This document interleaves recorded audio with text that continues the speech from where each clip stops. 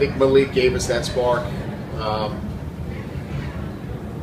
You know, we had a couple of drops on one drive that he could have kept the drive alive, missed the field goal. I really don't think we punted when he was in the game.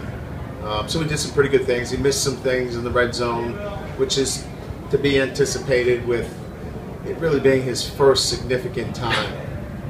Did you talk to Everett, or how was the message passed on?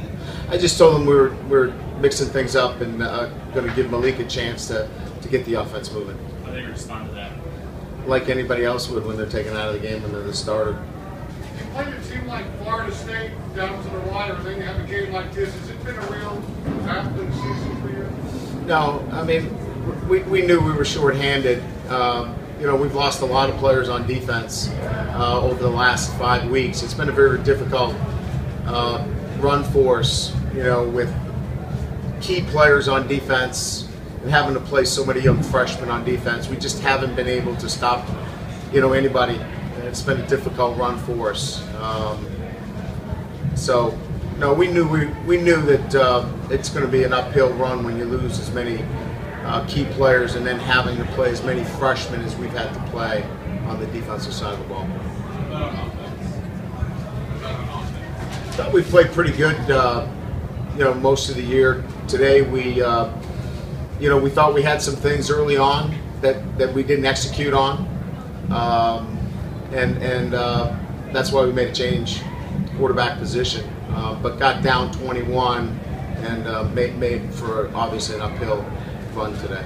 Brad, is it safe to say that you use this preparation for a bowl game to kind of open up the competition with the quarterback?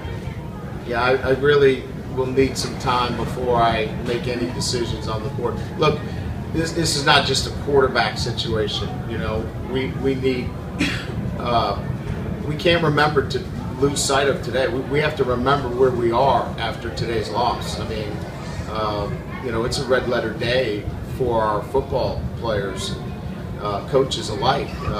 2 years ago, we were playing for a national championship. Today, we got our butts beat, and it wasn't as close as the score. I thought Coach was very generous today running the football to keep the score where it was.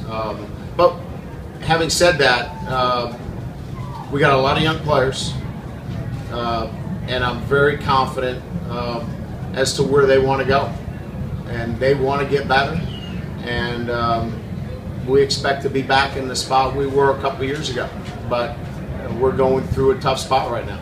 Brian, is his shoulder fully healthy? I know he's cleared, but 2 weeks ago he's Oh yeah, there's no physical limitations there. Any early word on 5 defensive players? Yeah. We got a broken rib with Redfield. We're getting an MRI to make sure that we don't have a laceration to the liver or spleen. We've got a high ankle sprain on Jay Hayes. We have a brachial plexus that never came back for strength purposes on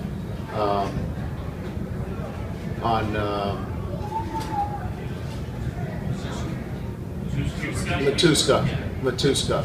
Yeah. Who else? Martini. Graham had a quad that just we couldn't shake that, couldn't get him back in the game.